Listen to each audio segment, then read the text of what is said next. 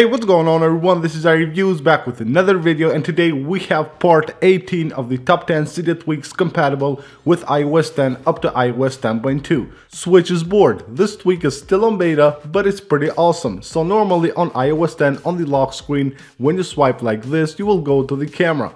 But with this tweak, you will get all these useful toggles. So you have here the Bluetooth, the Wi-Fi location services, you have the volume, the low power mode, and you have a lot of toggles that you can really use directly from the lock screen of your device, so you don't need even to unlock your device to turn on or off any of these features. So to install this tweak, you will need to add a repo, which you will find in the description of the video. BannerMusic. This is a tweak for the music app. Once you start playing a song, it will show you a banner up here which tells you which song is currently playing. So even if you're not on the app, if you're not on the music app, you can go ahead and just switch between songs, and you can see every time it will show you a banner which shows you the current playing song.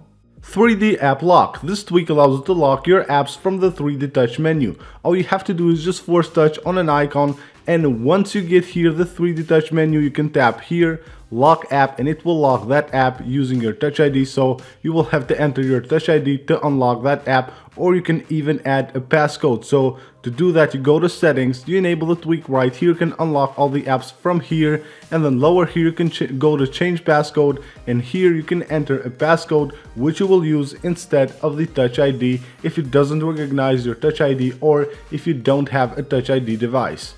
VideoPane. This tweak will enable picture-in-picture on your iOS 10 device. So while you're watching a video, you can double tap on it and it will detach that video, and you can move it anywhere on the screen. So anywhere you go on your device, you will have your video, and you can also resize it. So if you tap here, then you will get a bunch of controls here. So you have a pause button, you have the X button to close it, and you can skip 60 seconds forward or backwards with these buttons right here. SpringPlus. This tweak is pretty awesome. It's kind of like a mini Springtomize 3 for iOS 10, so it adds a bunch of new features that allow you to customize the look of your iOS 10 device. So for example, here on the home screen, I can hide the labels, I can hide the background of the dock. If I go to the app switcher, you can see I have the status bar right there. I can remove the names and the icons of the app cards here on the app switcher, and a bunch of new configurations here under the settings of this tweak. So you have here all these sections, so Springboard, lock screen, notifications, app switcher, system wide, and then system apps, and you can go ahead and go to any of these sections and customize them the way you like. Type tab. This tweak will add a nice little feature to Safari. So when you open a new tab on Safari, it will automatically place the cursor here at the address bar and will also open the keyboard of your device. So normally you wouldn't get that, you will have to tap on the address bar to put the cursor there and to show the keyboard, but this tweak will do it automatically for you once you open a new tab.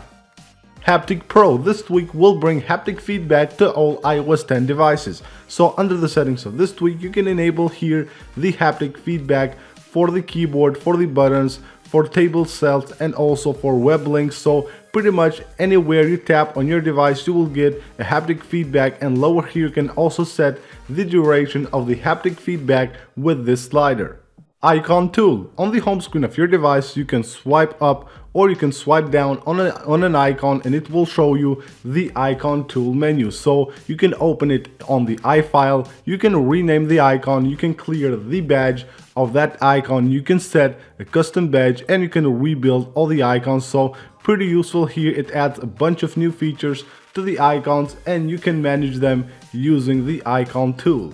Search delete. This tweak allows you to delete any of your applications directly from the Spotlight search. So all you have to do is just search for any of your apps and just press on the icon of that app, and you can delete it directly from the Spotlight search. So you will get this pop-up here, and you can delete it directly from here. ClearClockView. This is a simple one for the icon of the clock, so it will remove the icon and will show you just the current time. Under settings here, all you have is an enable button to enable the tweak and a respring button for the changes to take effect.